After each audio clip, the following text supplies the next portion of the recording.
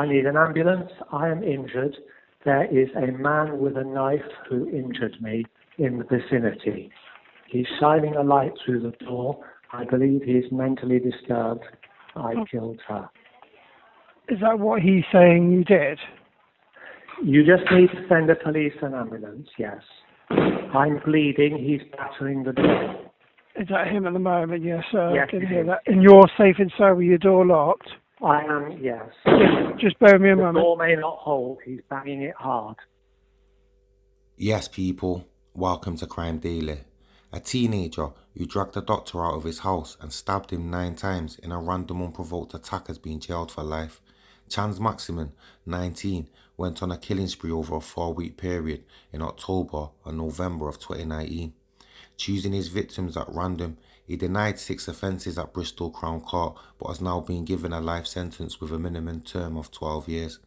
A jury found him guilty of 5 counts of attempted murder, GBH, and 3 counts of possessing a bladed article. After hearing the blood of 2 of his victims were found on 2 separate items of clothing. In the first attack, Maximen knocked on the door of 52-year-old Adam Towler's home in Clifton, Bristol, on October the 30th, 2019.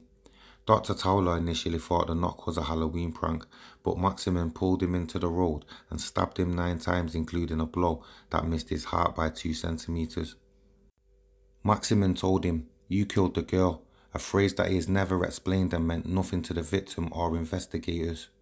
Maximen left the doctor for dead in the street and vacated the immediate vicinity but did not go far.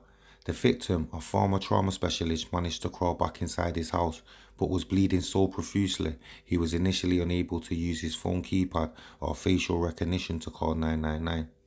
When he eventually managed to make the call, Maximen returned to the address and could be heard throwing his full body weight against the front door trying to force his way in. Dr. Towler described the door frame as flexing under his weight. A month later, on the 20th of November, he walked up behind a 39-year-old man sat on a bench on White Ladies Road and stabbed him in the face with a cheese knife. The following day, officers were called to attend a property in Clifton after a 22-year-old woman reported being followed home by a man carrying a knife who tried to force his way in. He was disturbed by the victim's housemate. Responding to this call, officers sighted Maximen on White Ladies Road and pursued him through Westfield Park and several residential gardens before detaining him on the railway track near Clifton Down Station. He was found to be carrying 2 knives. A search of his home was carried out while he was in custody and a number of items of clothing were seized. Among the items were a pair of trainers an officer recognised were similar to those worn by the offender during the first attack, following an internal circulation of CCTV footage. A forensics examination of the shoes found blood of the first victim, while the blood of his second victim was discovered on the jacket he was wearing on his arrest. Images of the first victim's address were also recovered from his mobile phone, which the jury were told connected to a nearby mast at the time of the attack.